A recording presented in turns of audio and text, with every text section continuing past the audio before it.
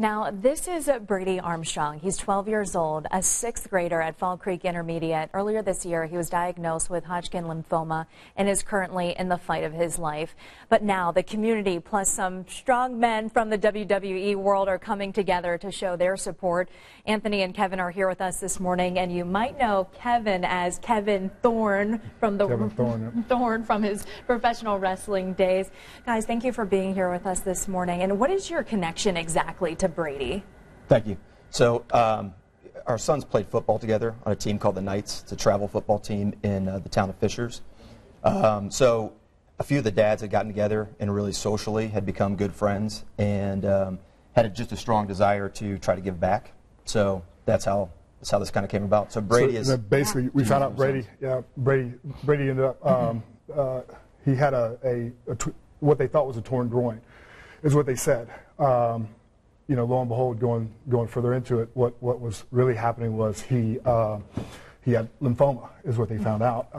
And so his mom ended up calling me one day and was like, "Hey, just come over and make Brady laugh." And I was like, "Okay." So I came over and it was just like, you know, it called them and it was like, "What can we do? Like, what can we do?" And that's where we kind of came up with the wrestling event.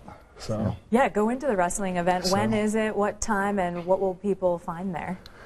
So, you know, WWE style wrestling event. You know, a lot of former stars from WWE. We got you know, Billy Gunn, who just went in the Hall of Fame as DX this year.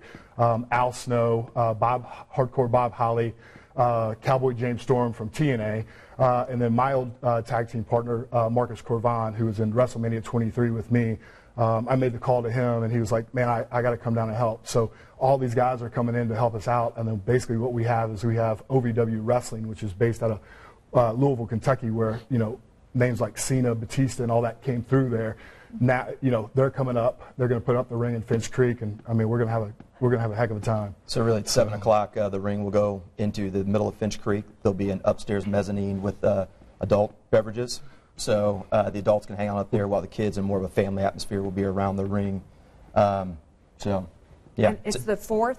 The 4th of May? May the 4th. So May the 4th be with you. It's kind of like a Star Wars theme. So, you know what? If you want to dress up Star Wars, we encourage it. Bring lightsabers, we encourage it. I mean, you know, it's a community event, and what we want to do is, I mean, we want to raise as much money for Brady's family as we can. Yeah, so talk about that. How will the ticket sales go to benefiting Brady and his family? So the good news is that we've raised enough money to cover the complete cost to put on the event. So every dollar that goes toward ticket sales and beverages go toward his medical bills. So there's nothing being kept back. It's all going toward him. And just the connection that you had with this is one of your son's friends, his teammates, but just how it has touched both of your hearts. I'll speak to that. So, you know, as a father, I've got 2 sons. So I think something happens when you become a parent, right? And you really empathize with what the family's going through, especially with someone this young.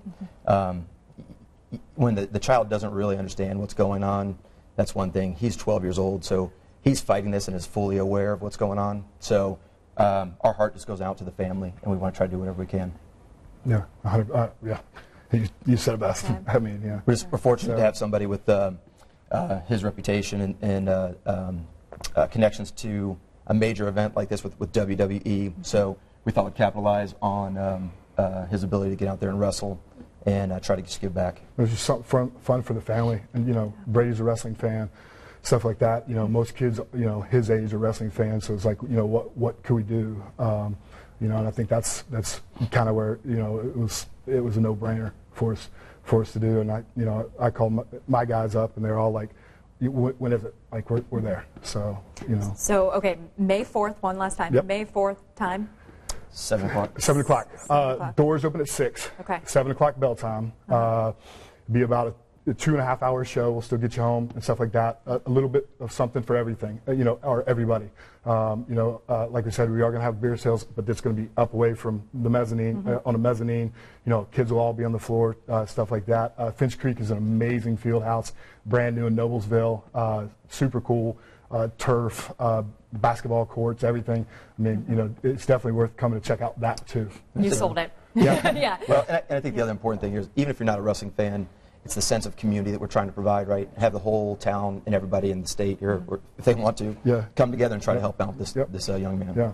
Guys, Let's do thank it for you Brady. so much. Do it for Brady. Help him destroy cancer. Thank you guys so much, and we'll have all the information you need to know posted on our website, WTHR.com.